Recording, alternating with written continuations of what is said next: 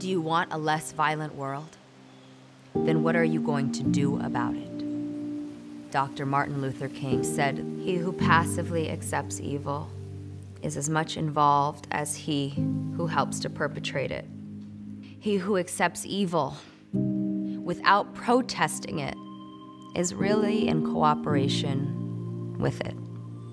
So if you are opposed to evil, don't eat, wear, watch, or participate in anything that is harmful to human beings or those with even less power to protect themselves.